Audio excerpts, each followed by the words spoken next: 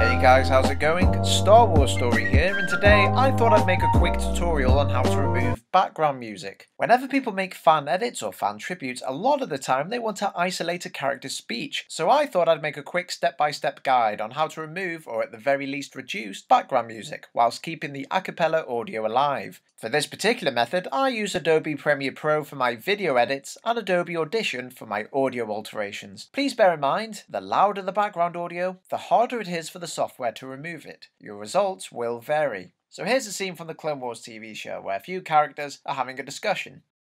So what happens to Letta now? The bomber has been moved. Moved? Where? Why should she be moved?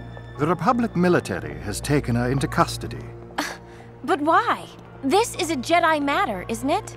Clones were killed, which makes this terrorist attack a military matter.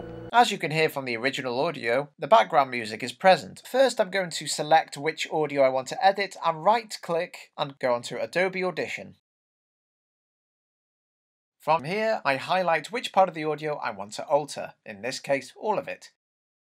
And next we're going to go onto Effects. From here, we're going to go to Stereo Imagery, and then Centre Channel Extractor. From here, we have the presets, and we have lots of different options. If you wanted, you could remove the vocals and keep the background music, but that's the opposite effect of what we want. So instead of vocal remove, we're going on to Acapella. From this list of options, we can choose whether the software focuses on male or female voices, but because we have a bit of each, we're going to play it safe and choose full spectrum. You can always toy with these to see which one works best. Okay, and there you have it. Let's hear the difference. So what happens to Letta now? The bomber has been moved. Moved? Where? Why should she be moved? The Republic military has taken her into custody. But why? This is a Jedi matter, isn't it? Clones were killed, which makes this terrorist attack a military matter.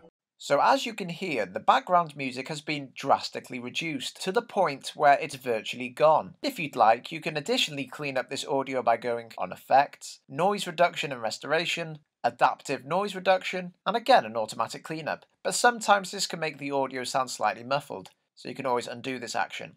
Now there's probably a more quicker, efficient way of inserting this back into Premiere Pro, but for the life of me I don't know this shortcut. So what I personally do is I export our new audio to my desktop under an easy name to find, and then I simply drag and drop it back into Premiere and line it up with the visuals. And there you have it. We have successfully removed background music attached to dialogue audio. I hope this tutorial helps you out. If you'd like me to cover any other editing aspects, please drop a comment. Don't forget to like, subscribe and hit that bell icon because my upload schedule is always random. Anyways, I hope you enjoyed. Take care.